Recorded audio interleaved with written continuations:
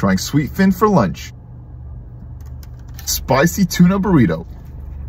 Yellowfin avocado crispy onions. Got a little hint of the crispy onions, but we're gonna add more crunch. Garlic chili oil. This is what supposedly makes the burrito. This is a poke bowl for burrito lovers. Throw on some ponzu. They told me to try this spicy Korean sauce, gochujang. Grab some of the chili flakes, throw it in the Korean spicy sauce, the bite of the night. Still love my poke bowls, especially because of the variety of fish you get. I did get my coworker a salmon bowl. Nobody's gonna know. How would they know? Lunch score, 8.1.